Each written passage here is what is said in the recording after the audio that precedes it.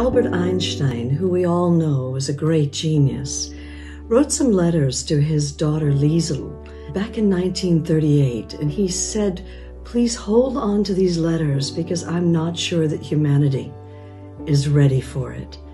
So she finally released the letters in 1980. And as I was reading this one letter that he wrote, I thought, this is exactly what we need to hear at this time. We're ready as a humanity and going through what we're going through at this moment. These are the exact words that we need to hear. When I proposed the theory of relativity, very few understood me. And what I will reveal now to transmit to mankind will also collide with the misunderstanding and prejudice in the world. I ask you to guard the letters as long as is necessary, years, decades, until society is advanced enough to accept what I will explain below. There is an extremely powerful force that, so far, science has not found a formal explanation to. It is a force that includes and governs all others, and is even behind any phenomenon operating in the universe, and has not yet been identified by us.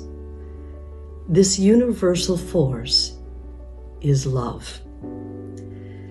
When scientists looked for a unified theory of the universe, they forgot the most powerful unseen force. Love is light that enlightens those who give and receive it.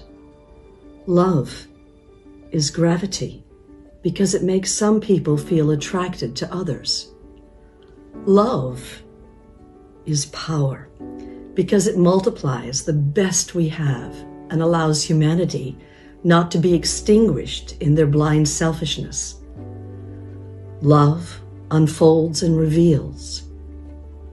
For love we live and die. Love is God, and God is love.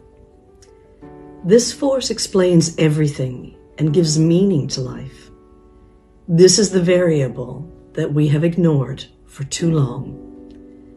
Maybe because we are afraid of love, because it's the only energy in the universe that man has not learned to drive at will.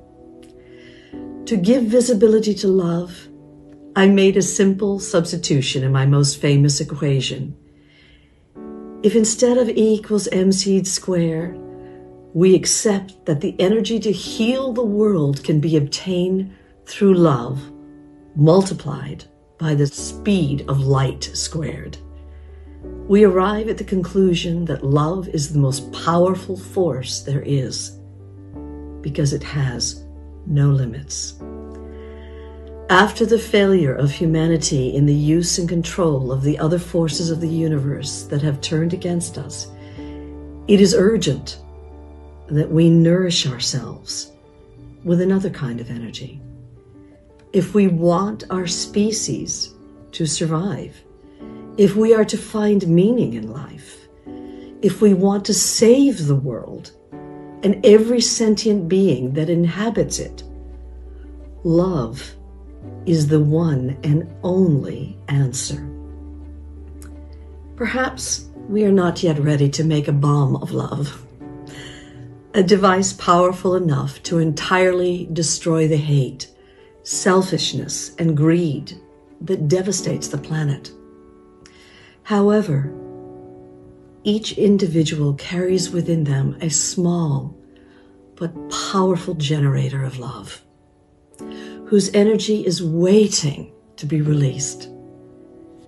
When we learn to give and receive this universal energy, dear Lieserl, we will have affirmed that love conquers all, is able to transcend everything and anything, because love is the quintessence of life.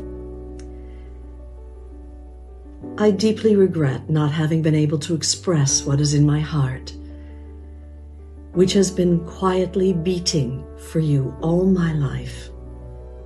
Maybe it's too late to apologize. But as time is relative, I need to tell you that I love you. And thanks to you, I have reached the ultimate answer. Your father, Albert Einstein.